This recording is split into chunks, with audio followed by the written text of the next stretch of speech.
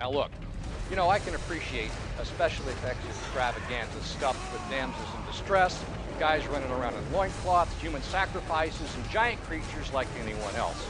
But Roland Emmerich's new prehistoric drama, 10,000 BC, becomes so ludicrous, so ridiculous, that it careens from your basic bland badness into cheesy wackiness. The movie stars New York actor Steve Strait as a young warrior named Delay. Now, that's not delay like in procrastination, but delay like D''Leh. Why? Because he's special. He has his favorite girl. Her name is Evelette, and she's played by Camilla Bell. Now, they belong to a rather strange ancient prehistoric tribe of people who seem to come from different ethnic groups. Plus, they all speak with different accents. In fact, I think the only thing they have in common is an excellent dental plan because they have great teeth for prehistoric people.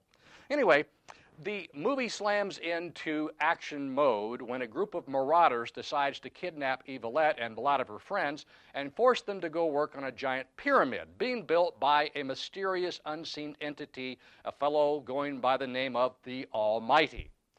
Delay and his warriors seem to cross about, I'd say 5 or 6 climate zones in their attempts to rescue Evelette, and they wind up encountering all kinds of dangers that they risk their lives to save their fellow tribesmen. Well, CGI sequences with absolute flair and excitement. But when it comes to directing the human parts of his story, he has no idea what to do. 10,000 BC feels very familiar, and that's probably because it's been cobbled together with pasted pieces from other better films, like Quest for Fire, Apocalypto, Helen of Troy, even the most recent film, 300.